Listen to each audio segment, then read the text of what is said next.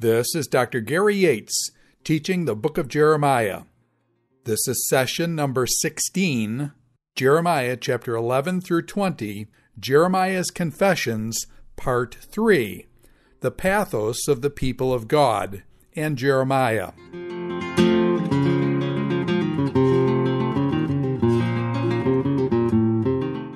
In this session, we're taking a final look at Jeremiah's confessions that are scattered and spread throughout Jeremiah chapter 11 to 20. In the first section where we looked at the confessions, we saw them and how they stand within the prayer and the worship tradition of the Old Testament, that Jeremiah's prayers represent the same kinds of righteous prayers that we see other people in the Old Testament presenting.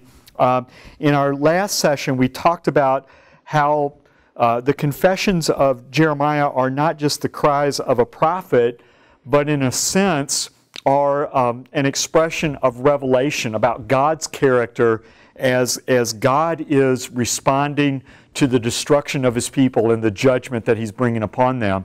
And the confessions reflect both God's anger and God's grief, and we saw how those two emotions mingle with each other. Jeremiah, in a sense, has become the Word of God, not just by the things that he says when he proclaims, "Thus says the Lord." Jeremiah has become the Word of God by his very life and his very person. Andrew Sheed talks about this in his book, A Mouthful of Fire, one of my favorite books on the theology of the book of Jeremiah. And on page 138 of that book, Sheed makes this statement: "In the life of Jeremiah, God's Word, His message, is made concrete and immediate to those who hear and see it. And insofar as God conveys Himself, His character, His will, His inmost thoughts, by His Word, we might say that in the life of His prophet, God makes Himself present to His people. It is the Word of God, not Jeremiah, that we hear when Jeremiah speaks. And it is the Word of God, not Jeremiah, that we see when Jeremiah acts. Jeremiah's life itself is one great act of divine self-communication." So in a sense, Jeremiah, as an expression of God's Word, prefigures Jesus as the incarnate Word of God, who in a full way exegetes and explains for us who God is. A few pages later, on page 141, Sheed also says this: "Were Jeremiah simply to stand over against the people and address them from the divine counsel as God's emissary, his message could be perfectly understood. However, it turns out that this cannot do justice to the Word of God in its particularity. This is because God does not stop loving His people in order to judge them, but suffers with their suffering through the suffering of Jeremiah." We saw that in the last lesson. Despite Jeremiah's relegation to the status of one of the nations, Judah's relegation to the status of one of the nations, God never stops addressing her as bride and daughter. And by refusing to withhold His love, the reverse is also allowed to happen. We see Jeremiah suffering with God's own suffering at his rejection by the people that he loves. And so Jeremiah is, in his confessions and really in his prophetic ministry as a whole, representing God before the people. But I want to remind us that Jeremiah is also representing the people before God. And Jeremiah is also representing himself as an individual who are a part of that people before God. And we have to understand Jeremiah's laments and confessions in light of that. The difficulties that Jeremiah is experiencing as a prophet, and then the suffering and the anguish of the people, the prophet is trying to express that to God so that God can understand what His people feel. I saw a cartoon about prayer in the church, and a woman stands up to pray in the church service, and she says this: "Lord, I lay before You all of the prayer concerns that have been voiced by others this morning, even though most of them sound like whining to me." And our reaction as we look at the prayers of Jeremiah might be, sounds like whining. Jeremiah, grow up. Or what's up with Jeremiah being the weeping prophet? Is he just a sensitive guy who needs to get over this? Now, Jeremiah is expressing the deep hurt and anger of God in his confessions, but he's also expressing his own deep hurt and the deep hurt of the people as they suffer through the experiences of exile. Jeremiah is a mediator between God and the people. In one direction, in that mediatorial role, Jeremiah is helping the people to see the anger and the hurt of God. Coming at it from another direction as a mediator, Jeremiah is trying to help God see the hurt and the suffering of the people. Jeremiah is standing between God and Israel. And as we said, I think in a couple of sessions ago, that is a dangerous place to be. If you have ever been in a difficult counseling situation where there is a badly fragmented relationship or a marriage and you're trying to mediate, that's a dangerous place to be. Whatever you say to try to help the husband may offend the wife. Whatever you try to say to help the wife may offend the husband, and everyone wants you to take their side. Jeremiah, in a sense, is almost in the counseling room with God and Israel. He's standing between them. And so we need to sympathize with Jeremiah and the struggles that he's going through. So let's think about the confessions as Jeremiah is expressing his own heart and his own pain and his own grief toward God, and a reminder that in ministry is not a career, ministry is a calling, and ministry can often involve some very difficult things. We have that inclusio in Jeremiah chapter 1 where the Lord says, I have called you from the womb, Jeremiah 1:5. And then we have the close or the end of that inclusio in chapter 20, verse 18. Lord, I wish that I had never been born and that I had never come forth from my mother's womb. Maybe that's something we need to read to people at the end of seminary graduation. Remember this.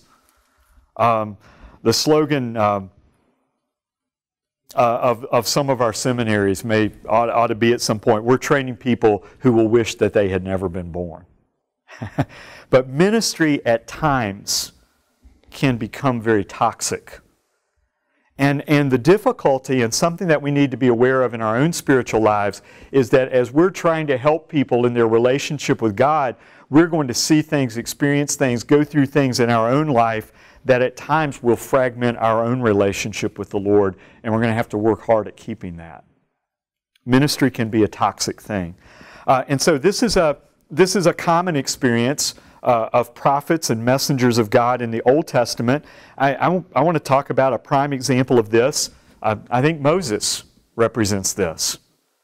And in Numbers chapter 11, Moses expresses something that I can imagine if I was the leader of the people of Israel, that this might have been my thought at least one time or another as I was leading the people through the wilderness. Moses says, Moses heard the people weeping through their clans, everyone at the door of his tent, and the anger of the Lord blazed hotly, and Moses was displeased because they're complaining and griping about not having food and provisions. And Moses says this to the Lord, "Why have you dealt ill with your servant? And why have I not found favor in your sight that you lay the burden of all of this people on me? Did I conceive all of these people? Did I give them birth that you should say to them, carry them in your bosom as a nurse carries a nursing child to the land that you swore to give to their fathers?" Like, Lord, did I give birth to all these people that now I'm responsible for them?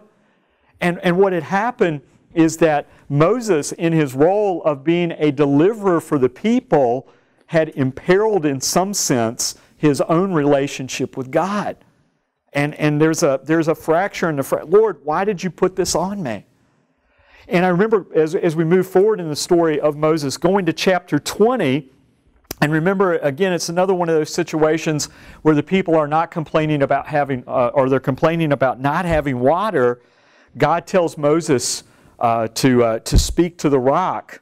Moses strikes the rock, and God says, you know, because you did this, you're not going to be allowed to go into the promised land. I've read that story many times, and in some sense, it's one of those times where I'd like to argue with God and say, look, can I stand in on Moses' behalf? Moses got a raw deal here. Moses had to put up with people who griped and complained and moaned and whined for 40 years, and he hit a rock, and you're not going to let him go into the promised land? Well, in some sense, Moses had improperly displayed to the people what God was like in his own anger. And Moses, perhaps in some sense, had taken glory away from God by striking the rock rather than speaking to it, indicating that he was the one that had brought the water out. But Moses, in some sense, got a raw deal. And it reminds us of the difficulties and the toxicity of ministry at times.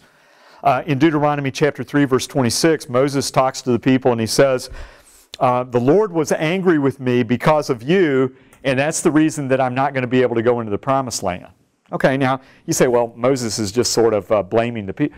In a sense, what Moses is saying is right.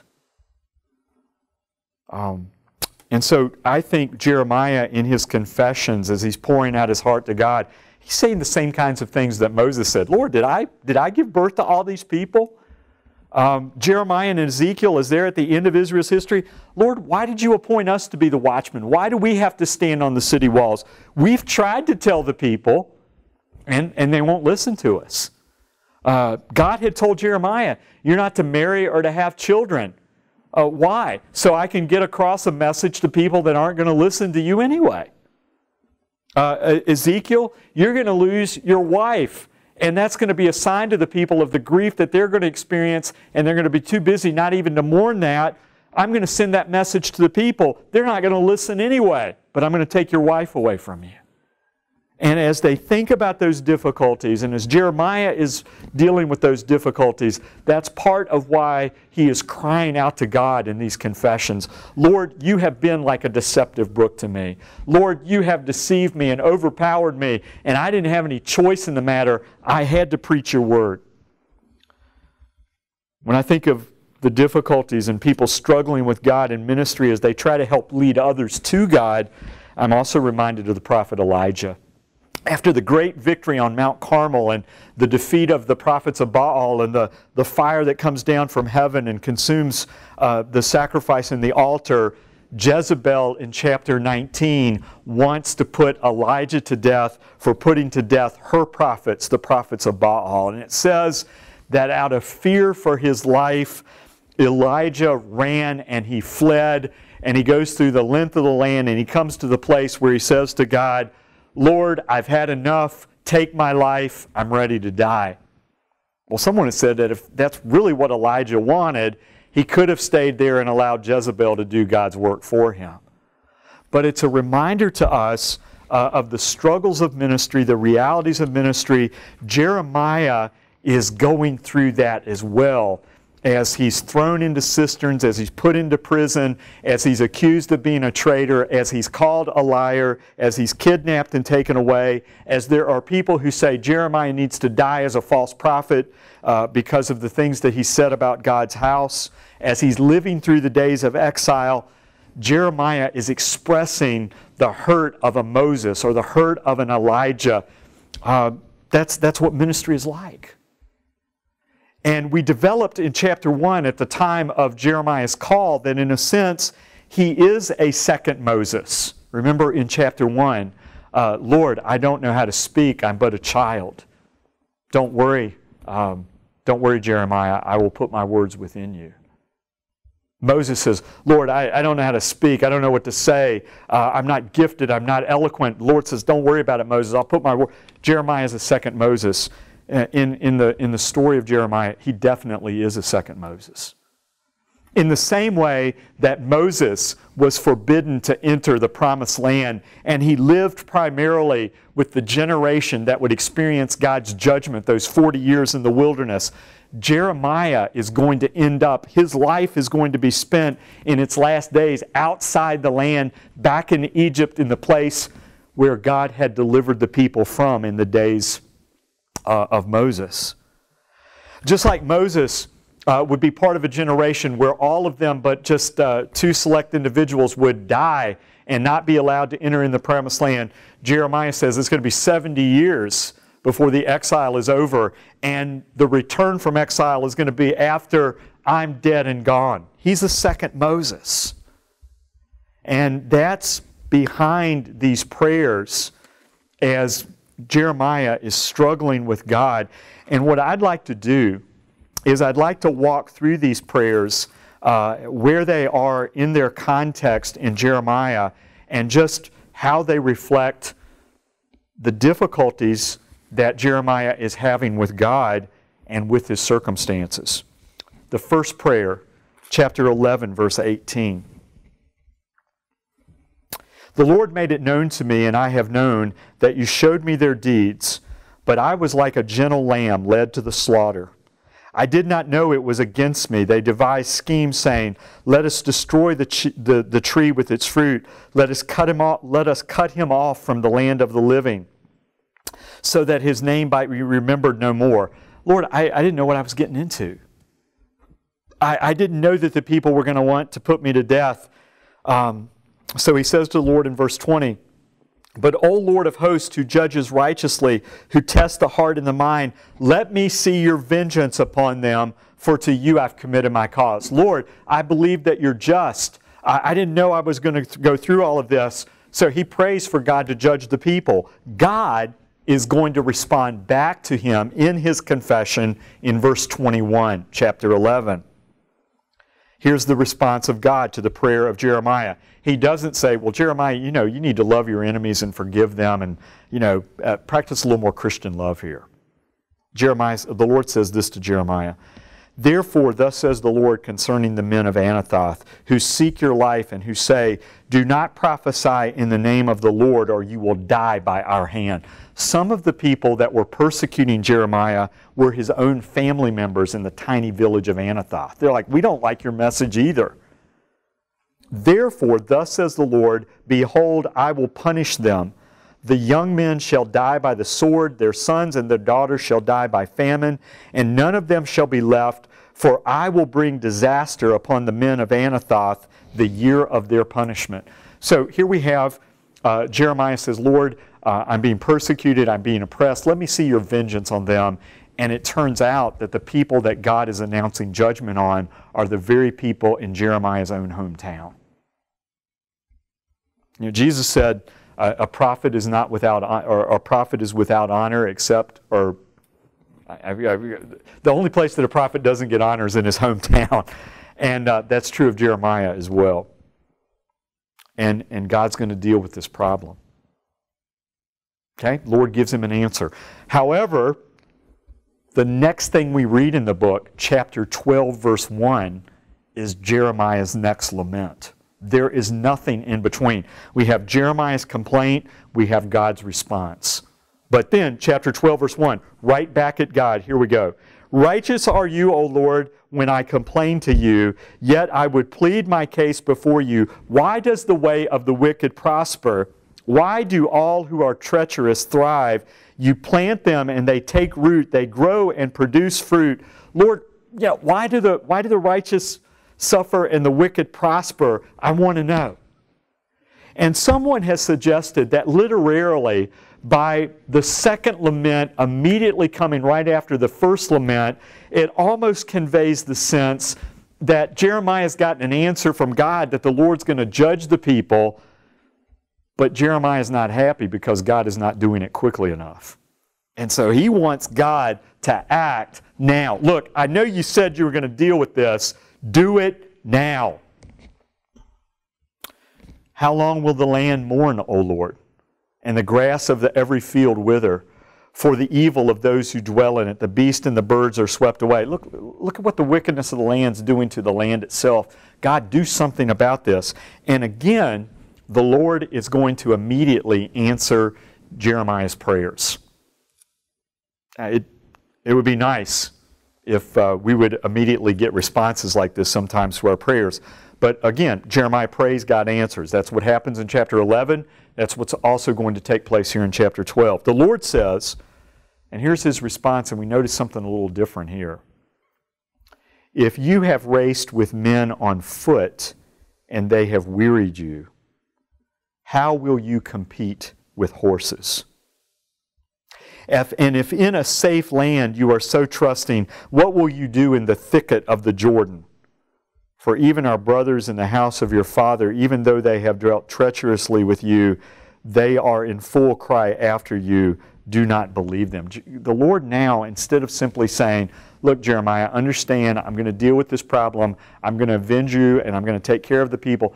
Jeremiah, the Lord's going to say back to Jeremiah this time, Jeremiah, do you understand what you're asking? You're praying for me to help you through this, and you view your circumstances and your situation as unbearable. But in a sense, your ministry at this point, you've been running with men on foot. You're about to get into a race with horses. Are you going to be able to withstand? And the difficulties that you've experienced up to this point in your ministry are nothing compared to what you're about to experience. Now, there is almost a hint of rebuke in what the Lord is saying to him. The first passage, I'm in trouble, the wicked are evil. God's response, I'm going to judge them. Chapter 12, verse 1, immediately the second lament, God, you're not acting fast enough. Wait a minute, Jeremiah, you don't know how bad things are going to get. So we go to the third lament, chapter 15. And this is our passage where Jeremiah is going to say in verse 18, again, the verse that I think in all of these laments that stands out to me, why is my pain unceasing, my wound incurable, refusing to be healed? Will you be to me like a deceitful brook, like waters that fail? Now, we saw a couple of lessons ago that there's accusatory language toward God in 60 different Psalms in the book of Psalms. We saw that Jeremiah's words here in some sense are not really that much different than what Job says, where he doesn't curse God, but he gets awful close. And we wonder here, how close is Jeremiah to crossing the line? I'm not sure I can answer that, and God allows the prophet to express the prayer, but the Lord does respond to this statement with a rebuke to Jeremiah. And here's what he says in verse 19. Therefore, thus says the Lord, if you return, I will restore you, and you shall stand before me. If you utter what is precious and not what is worthless, you shall be as my mouth. They shall turn to you, but you shall not turn to them. There's a couple of things that I want to notice in that chapter, or in that verse. There is a word of rebuke here. Look, the prophet can come to him, he can vent his frustrations, he can express his accusations, he can complain, he can argue, but at this point, God steps in and there is a word of rebuke. The word of rebuke that is found there is the word shuv, and it's prominent. And remember, that's the word Jeremiah has been telling the people all throughout the book. You need to shuv, you need to return, you need to repent, you need to come back to God. Well, what happens here is that in this particular situation, God says to the prophet, you are the one who needs to shuv. And if you will return, shuv, then I will restore the causative form of shuv. I will restore you. And if you return, and look, Jeremiah, it's okay. If you want to come to me and express this feeling that I've been a deceitful brook, that's okay. I can handle that. But if you stay at this place in your spiritual life, if you stay at this place in your perspective on my calling that I've placed upon you, then you are not going to be able to serve as my messenger. If you want to stand before me as a prophet, you've got to shuv and come back and realize what I have called you to do. And then the word shuv is used again down at the end of this verse. Remember Jeremiah's role. He's standing between the people and God. He's representing God to the people. He's representing the people to God. But as a prophet, always, if it comes down to it, he always sides with God rather than the people. And so the Lord says to him, they will not turn to you. Or, I'm sorry, they shall turn to you, but you shall not turn to them. Look, in this mediatorial thing that you're doing, you can't simply go over to the side of the people and side with them and accuse me of being an empty brook. You ultimately are going to have to continue to do your ministry so that they will turn to you. And I will ultimately make you strong. I'll make you like the bronze wall and the fortified wall of bronze. They will fight against you, but I will prevail. The Lord's going to do the things that He promised to do for Jeremiah in chapter 1. But what I want us to understand is that the laments and the confessions are an expression in some ways of even the broken relationship between God and the prophet, or a relationship that is about to be broken because of all of this covenantal disheaval or upheaval that's going on in Jeremiah's life and times. This is a serious thing. So, chapter 15, verse 20, the Lord promises him, I will make you to this people a fortified wall of bronze. They will fight against you, but they will not prevail over you. For I am with you to save you and deliver you, declares the Lord. There's a promise. In the first lament, chapter 11, verses 18 to 23, a quick and immediate promise. The Lord is going to deal with the men of Anathoth that are seeking your life. The Lord knows what's going on. Chapter 15 or chapter 12, Jeremiah comes right back to God. This time, Jeremiah, you've run with men. You're about to run with horses. It's going to get worse. Jeremiah chapter 15, another answer from God that is both rebuke and promise. Jeremiah, you've got to return to me. And remember, I've made some promises. I'm going to deliver you. Verse 21, closing out this lament, I will deliver you out of the hand of the wicked, and I will redeem you from the grasp of the ruthless. Look, I know what you're going through. When we come to the prayers that are in chapter 18 and in chapter 20, or in chapter 17, chapter 18, and chapter 20, I want you to notice that there's something missing. First of all, chapter 17, verses 14 to 18 says this, Heal me, O Lord, and I will be healed. Save me, and I shall be saved. Okay. Jeremiah, in these confessions, has not abandoned his faith. He's not praying out these negative things because he's turned his back. He's asking God to act in accordance with His covenant. In a sense, he's asking because he believes, not because he doesn't believe. Behold, they say to me, where is the word of the Lord? Let it come. They're challenging. Hey, if you're saying God's going to bring judgment, let it happen. Let it fall. I have not run away from being your shepherd, nor have I desired the day of sickness. You know what came out of my lips. It was before your face. Be not a terror to me. You are my refuge in the day of disaster. Let those be put to shame who persecute me, but let me not be put to shame. Let them be dismayed, but let me not be dismayed. Bring upon them the day of disaster. Destroy them with double destruction. He's praying for the judgment of the people, but what I want us to notice is what he's saying about God. In one part of this prayer, heal me, save me, deliver me. You are my praise. In another part of the prayer, Lord, you're a terror to me because of all of the things that I am experiencing in this calling where I represent God to the people and represent the people to God. Well, here's the interesting thing in the confession of chapter 17 that makes it different from the three that came before it. We come to verse 18, bring upon them the day of disaster, destroy them with double destruction. There is no response from God. The next thing we read is, thus says the Lord, go and stand in the people's gate. Hey, time to preach another sermon. There is no direct response to the prayer of Jeremiah. Chapter 18, verse 19 to 23. Let me read this lament. Hear me, O Lord, and listen to the voice of my adversaries. Shall good be repaid with evil, yet they have dug a pit for my life? Same thing we've seen before. Look at what these people have done for me. Remember how I stood before you to speak good for them, to turn them away from your wrath. God, I did what you asked me to do. I came to shuv them, to help them to turn away from their wrath and to turn back to them, or to turn back to God. Therefore, deliver up their children to famine, give them over to the power of the sword, let their wives become childless and widowed, all these terrible things that are going to come upon them.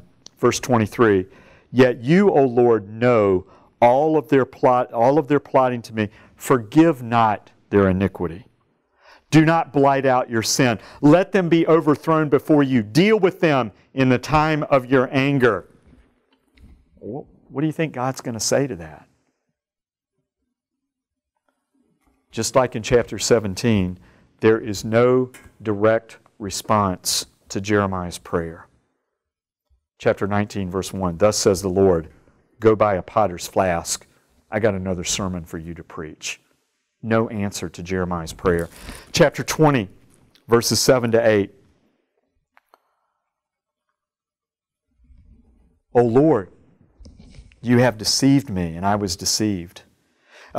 You are stronger than I am, and you have prevailed. I have become a laughingstock all the day. Everyone mocks me. It's all about the calling. That's the source of his suffering. He's not suffering because he disobeyed God. He's suffering because he obeyed God directly. And Jeremiah wants to stop preaching, and it looks like, is he going to end his ministry? But he comes to a place in verse 11 where, as often happens in the Psalms, in the midst of lament, he expresses his confidence and his trust in the Lord. And he says in verse 11, but the Lord is with me as a dread warrior. Therefore my persecutors will stumble. They will not overcome me. They will be greatly ashamed, for they will not succeed. Their eternal dishonor will never be forgotten. O Lord of hosts, who test the righteous, who sees the heart and the mind, let me see upon them your vengeance. For to you I have committed my cause. And here he's confident that God's going to help him. Lord, you're the warrior that goes out in front of me. You fight my battles. And if you're going into ministry knowing that God is going out with you as a dread warrior to fight your battles, that's a good thing to know. Being reminded that the Lord of hosts is the Lord of armies, who does what is just and righteous and tests the hearts and minds, that's a good thing to know. And Jeremiah, finally, there's this word of praise where it's like we haven't seen too much of this. And Jeremiah says, sing to the Lord, praise the Lord, for He has delivered the life of the needy from the hand of evildoers. And we think, great! The relationship between God and the prophet has finally been healed. We've got this great word of praise that's the end of the confessions. However, listen to verse 14. Cursed be the day on which I was born, and the day that my mother bore me, let it not be blessed. All right, sing to the Lord, praise the Lord. Verse 13, verse 14, curse the day that I was born. Wow, we're right back to lament. The last words Jeremiah prays in his confessions. Why did I come out from the womb? To see toil and sorrow, and to spend all of my days in shame. And what's God's reaction? What's God's response? Again, there is no response to God in chapter 20, or no response by God in chapter 20. Next thing we read, chapter 21, verse 1, this is the word that came to Jeremiah from the Lord. Time to go preach another sermon. In 3 of the last 5 laments, or in the last 3 of the 5 lament, no answer from God. No response from God. Have you ever prayed a prayer and not gotten an answer or not gotten a response from God. We all have. Lord, why are you silent? There are times we all sense when, my prayers have not gone any higher than the ceiling. Lord, where are you? Where were you? Jeremiah is going through those things. Jeremiah is wondering at times, did I make the right vocational call or choice listening to God when He called me? In a way, I think God was like a deceptive brook and He overwhelmed me and I didn't have a choice, but I wish I could have done something else. There has been a fragmented relationship, not just between God and the people, but the relationship between God and Jeremiah is fragged at the edges as well. And this prayer where Jeremiah is praying for God to save him and is God going to answer that prayer? Absolutely. In chapter 39 and in chapter 40, when the city of Jerusalem is captured and when Jerusalem is destroyed, Jeremiah has been kept in prison and the Babylonians come into town and they are the ones that deliver him out of prison. So Jeremiah is praying for deliverance in chapter 11, chapter 12, chapter 15, chapter 17, chapter 18, chapter 20. There is no direct answer to that prayer, however, until chapter 39. And there is a lot of stuff between chapter 20 and chapter 39.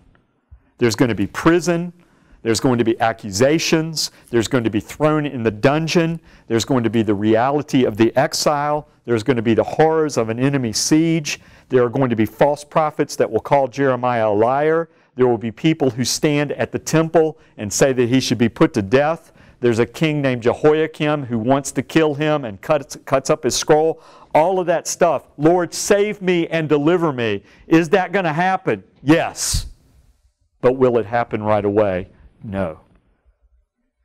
And all of this, the difficulties, the struggle of ministry, there's some good practical pastoral theology to work through as we do this. Jeremiah, in his confessions, is speaking from God to the people, but he's also speaking from himself as an individual to God. And then finally, the last piece of this as we look at the confessions, he's representing himself before God and all of the unfairness and the injustices. But remember that Jeremiah is also representing the people as a whole. There's no question, he's on God's side, he's God's messenger, but Jeremiah is a human being. Jeremiah is one of the people.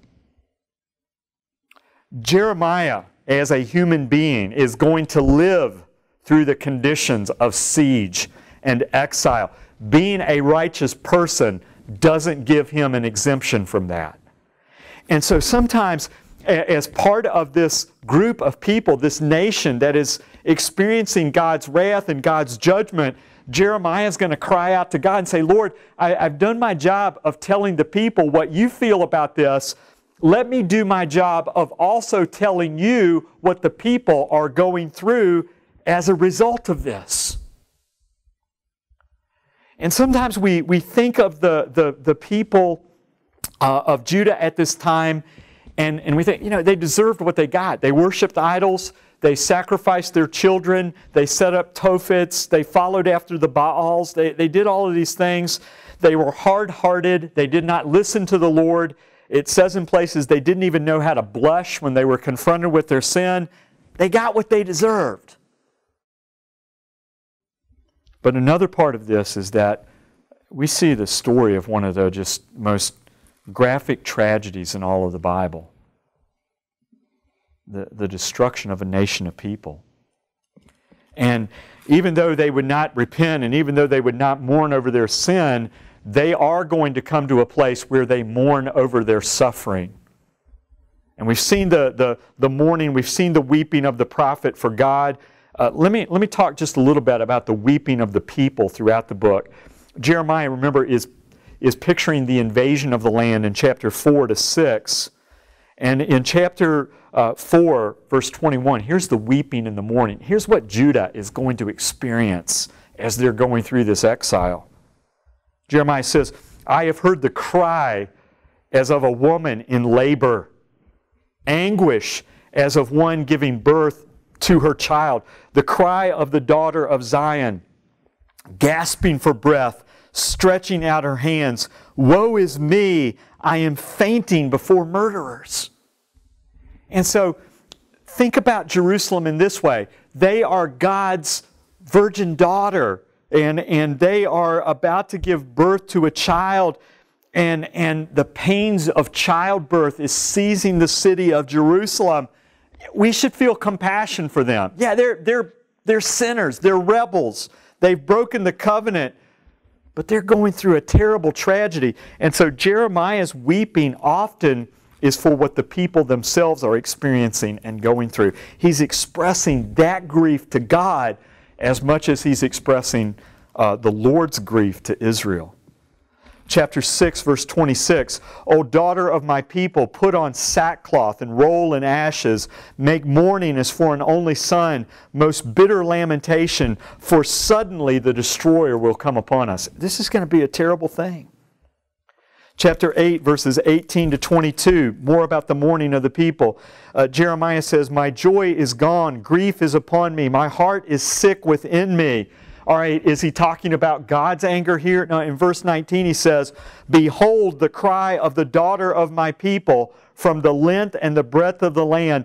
Is the Lord not in Zion? Is her king not in her?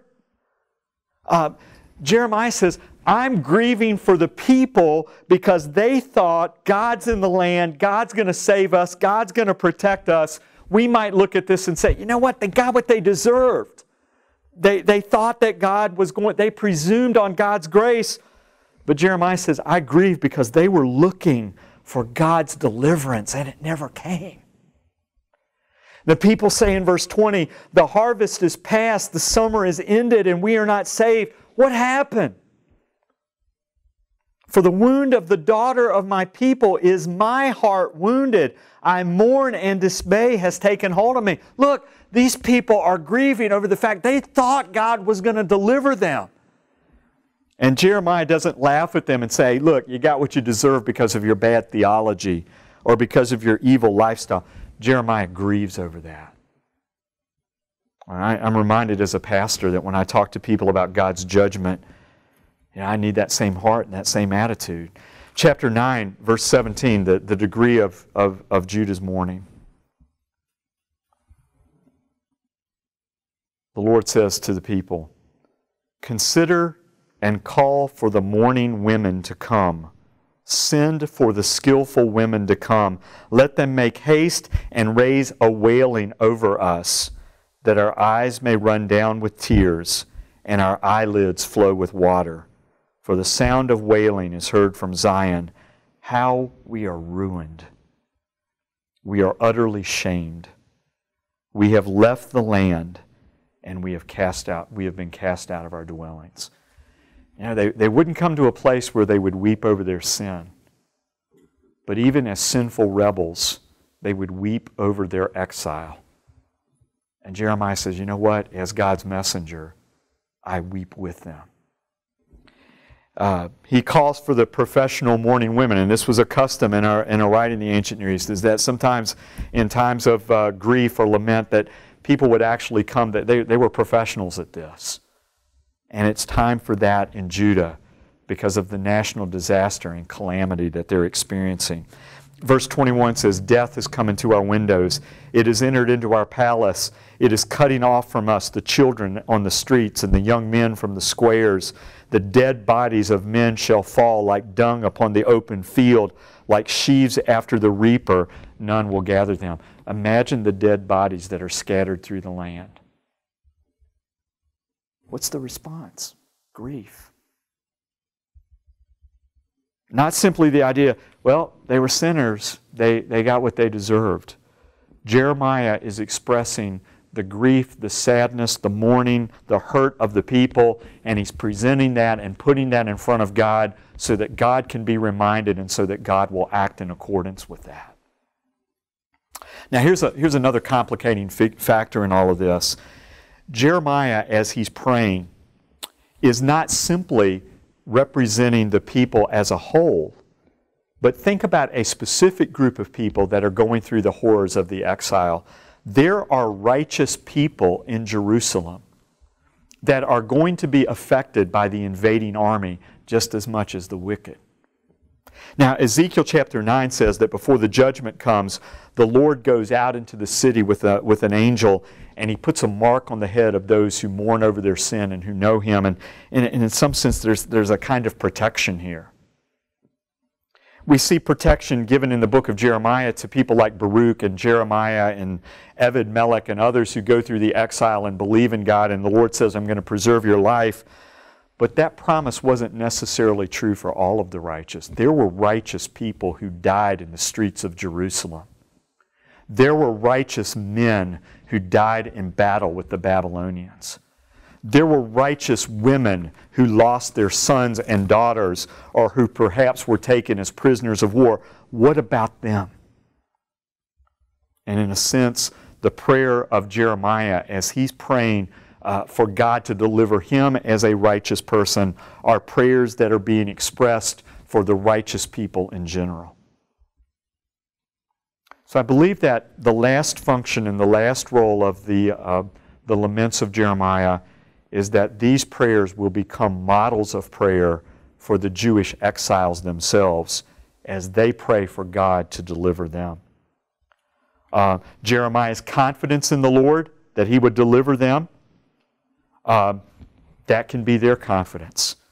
Jeremiah's prayers that the Lord would avenge the wicked who have mistreated him are the prayers of the people in Psalm 137. O daughter of Babylon, doomed to destruction, blessed are those who take your babies and dash them against the rocks. They're praying the prayers of Jeremiah. Psalm 74 and Psalm 79. Look at what these people have done to the Lord's sanctuary and to the Lord's people. God, deal with them. And the words that Jeremiah prayed, heal me, save me, be a refuge for me, were the words that the exiles themselves could pray. Chapter 30 in the book of Consolation, the Lord is going to heal the wound of the people of Israel. So these are not just Jeremiah's prayers. As the people are sent away into exile, as righteous people suffer injustice themselves, they can pray these prayers to God. As the exiles begin to seek God with their whole heart, how do we come back to Him? What do we say? Here's a model, the prayers of Jeremiah himself. And the deliverance of Jeremiah, as he prayed in chapter 20, and then went through all of the adversity leading to the deliverance that came in chapter 40, it's a reminder to Israel, you may go through terrible suffering, but I will deliver you in the same way that I've delivered my prophet. A last example of this is that I think in many ways the prayers of Jeremiah, we see an echo of them in the prayers of Lamentations. And Jewish tradition has attributed this book to Jeremiah. Whether Jeremiah is the author or not, I'm not sure that we can really be confident about that. But as you hear the prayers of Lamentations, you hear the echoes of Jeremiah's confessions. We acknowledge our sin, but Lord, look at how much we've suffered. It's time for it to end. Jeremiah prays, Lord, you're a dread warrior with me. The people say, great is your faithfulness, O Lord. We know that you're going to deliver us. Jeremiah's prayers become a model for the exiles themselves, that they will be able to pray as they call out to God and they pray for deliverance. And the promise is ultimately they will experience deliverance in the same way that Jeremiah has.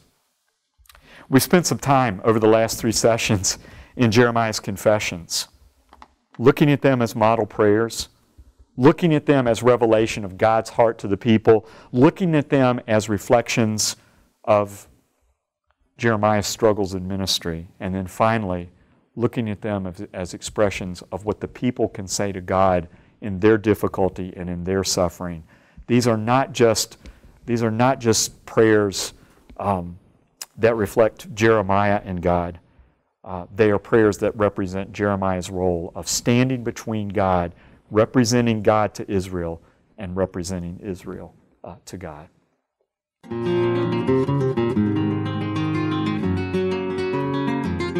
This is Dr. Gary Yates, teaching the book of Jeremiah. This is session number 16, Jeremiah chapter 11 through 20, Jeremiah's Confessions, Part 3, the Pathos of the People of God, and Jeremiah.